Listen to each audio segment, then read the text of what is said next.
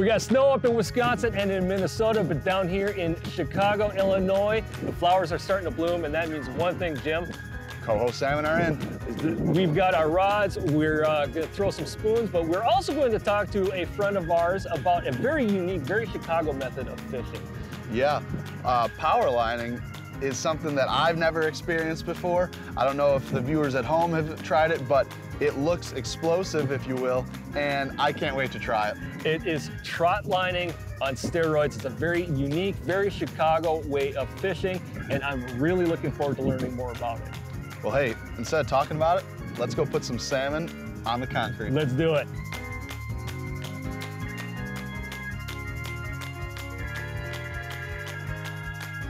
We're here with Florin Delano, and he's going to walk us through the entire power lining setup. So, Florin, what do we have going on here? Okay, so Powerline is just a modified trot line.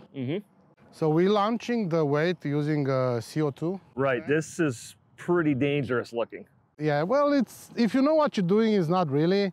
I mean, it's just a fire extinguisher. And that's really the thing about power lining is it's all hand built. You're not walking into a shop and buying this rig. Actually, you can buy the setups now. A few bait shops will sell you the setup. A few of the local ones? Yes. What you cannot buy is the fire extinguisher. Right. They won't be selling that. That's regulated, okay. I think. So you can buy the rig, but the launching apparatus itself is a DIY.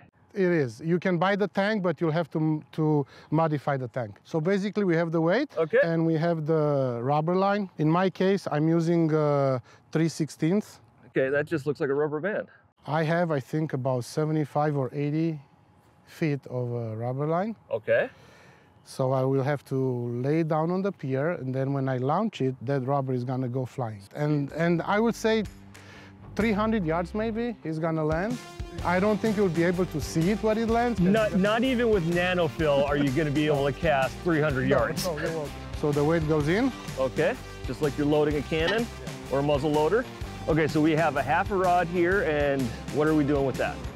We're gonna launch the weight with the rubber, and we attach the rubber to this line because it's gonna go flying. You cannot put the hooks now. Right.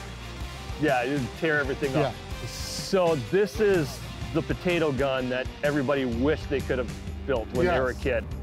This ain't no toy, people. You'll see. So you ready? All right, let's see how this works. Woo!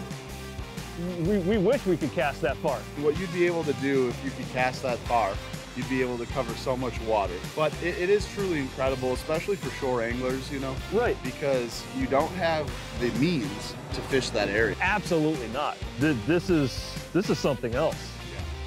So this is the actual power line. Yes.